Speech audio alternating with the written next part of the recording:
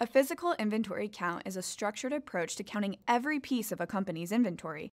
Physical counts are used to ensure inventory records and financial statements are accurate.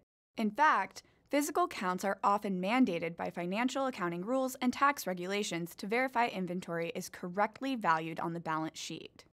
Companies schedule a physical inventory count at the end of a reporting period, monthly, quarterly, or yearly.